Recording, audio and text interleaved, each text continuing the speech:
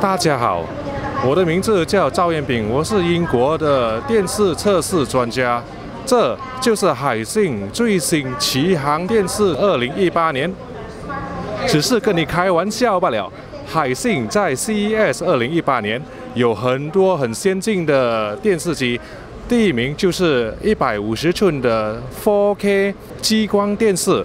它是可以从墙壁14寸照出150寸的画面，其次它有3500个 lumens， 蛮亮的。因为使用激光，可以到达25000的操作时间。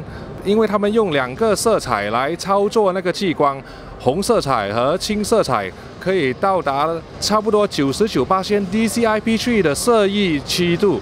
海信还有跟 Harman Kardon 一起做出声音，大众的反应非常热烈。在 CES 2018年，海信还有 U7 跟 U9 的电视机进军欧洲市场。U7 呢是用侧背光，然后有50寸、有55寸、有65寸，价钱十分便宜，可能50寸799磅。 可是，在世界杯的时候，因为这是一个世界杯的电视，它的价钱可能会跌到599磅，十分的便宜，大众都可以买的一个电视。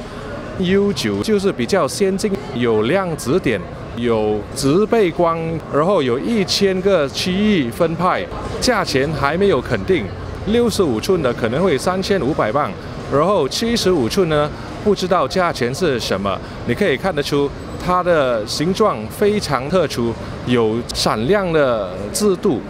还有一篇新闻，就是海信可能会在欧洲、在英国发出 OLED 电视机，可能8月、9月的时候可能会上场。这是赵彦斌在 CES 2018年报告。假如你喜欢我的报告，请按下喜欢，然后我们下次再见吧。